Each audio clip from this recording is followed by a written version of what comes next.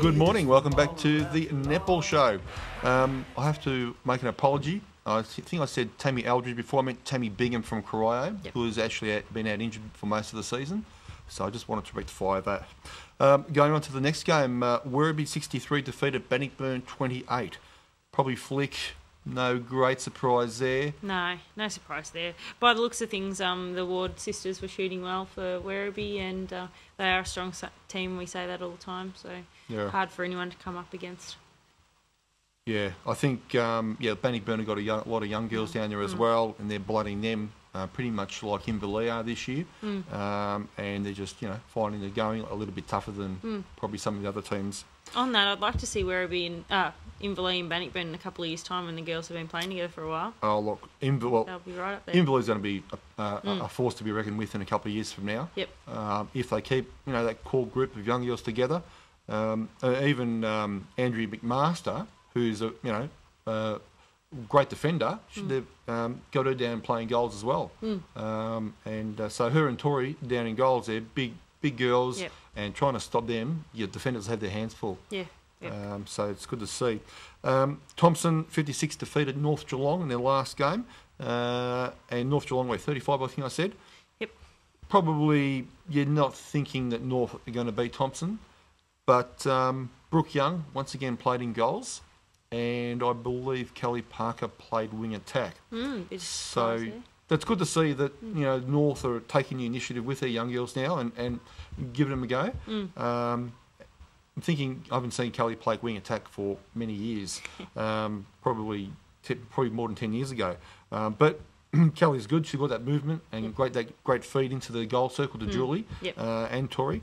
So good to see that at least North are being proactive with their youngsters and give them a go. And probably a good reliable source on the court as well, that stable and calms the game down and everything like that for the junior players that are in shots as well. She's able to talk to them from the wing and really slow it down for them and make it good positioning for them as well, I suppose. So it's probably not a bad thing to be doing. See Birchie down there, the defender for North Geelong, played a great game on the weekend also against Thompson. And I think it's only in the second half that Thompson actually managed to get away from North Geelong. Yep. So it's good to see there. I think for the first time this season, we'll touch on the ladders now. Round 7, we're completed, and we'll just go through the ladders. Werribee, of course, on top, closely followed by Thompson. Both teams on 28 points and remain undefeated for the season. What round do they play each other in, Birdie? Do you know? That must be coming up soon. It'd be a good game to watch. It must be coming up very shortly, but I'm not 100% sure where. Yeah, I'm not sure, but we'll have a look at that. I'll hunt that down a bit later on during the Jed break. Yep. But they only play each other once during the regular season before the finals come along. So it'll be a great game to see. Bellpost Hill slipped into third spot, which I'm sure that Terry down at Bellpost Hill would be very happy about, although he's got a tough game coming up later on this afternoon against your mob. Yep. So, of course, Winchelsea, talking of the devil, in fourth position there, and they're only half a game off third, and also North Geelong make up the 5, and they're only half a game off third as well. Yep. Just outside the 5, East Geelong, and East Geelong are only half a game out of the 5, which is great to see. Good to see. And if they keep playing like they've been playing, I think East have got a great chance of pushing up into that top 5. Closely followed by Corio with only 2 wins on the board from 7 games, and I'm sure that Michelle Rusakis down there won't be really happy with the way their season's been turning out. And of course, later on this afternoon, I think they've got Thompson, so that's going to be a tough game for them as well. Very. To come up over the top. Inverleigh sitting in 8th position, and I think Mandy's happy with that at the moment. And I think Inverleigh just got to be a little bit more consistent from week to week. And if they played like they played against Corio last week, teams are going to have their hands full. Yep. And it's going to be hard to beat.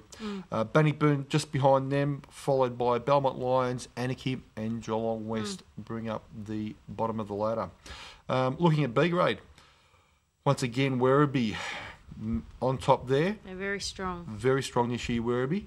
They're half a game in front of Thompson, who are sitting second, and Belpost Hill sitting third. Corio, who were last year's B grade grand finalists, is coming in fourth there on 20 points. They're actually a game and a half out of the top three, so they'll be wanting to win a few more games. Yep. Anarchy sitting fifth on the ladder, and I saw Anarchy play a few weeks ago out at Belmont, and not a bad team. They beat Belmont by a goal a couple of weeks ago. It was a tough game, very windy day, so Anarchy make up the five there. Belmont Lions just sitting outside in sixth position on the B grade ladder. North Geelong, East Geelong, Winchelsea, Inverleigh, Bannockburn and Geelong West make up the rest of the ladder. There's no surprises in there. Probably not, It's sort of sitting the same as what it was at the end of last year. Yeah. Bar the 5th, 6th position there. So exactly right. The top three positions, Werribee, Thompson, Belpost Hill seems to be the same. Although Corio did make a late charge last year. They did, yes. They came good right at the end of the year. They clicked and they came over the top of everyone. Yep. And played some great netball last year. The C grade, once again, Werribee on top of the ladder in C grade as well. My God, how good are Werribee? I'm sure Paul and Lynn are watching down in Werribee this morning. They love watching the show. So hi, Paul and Lynn out there. And they make sure that I don't say anything bad about Werribee. I'll get some nasty emails. So North Geelong coming second there. They're undefeated as well. So Werribee and North in C grade. That'll be a great game when that happens in a few weeks' time. Thompson are coming third. Of course, Thompson last year's grand finalists in C grade. Anarchy and Belpost Hill make up the five as well. Inverleigh just outside in sixth position. I think if they're playing for their juniors, they may push that up a little bit for Inverleigh too. Yeah. I think they'll come up to in the top five in the next 4 or 5 rounds. Look, I really like to see Inverleigh do well, and they've always been, a bit forgotten out in the sticks where they are, and all of a sudden they're starting to put some great teams together under the guidance of Madney Linebrand out there, and actually, they're going to be a threat in a few years' time. Yep. They really are going to step up. Just to finish off the C grade ladder, East Geelong sitting 7th, Bannockburn, Geelong West, Belmont Lions, Corio, and Winch are last. What's going on there? Good players, they just can't get it together. Good players, they can't get it together. God, remember the old days? Winchelsea were a powerhouse in C grade. Yeah. But anyway. With all the old ducks. All the old ducks there. Well, they were probably gone to D grade now, have they? All right. That's great. We finished the ladders A, B and C. Sorry, D grade. We might do you next week. We'll go to a quick break and we'll be back shortly to review today's games.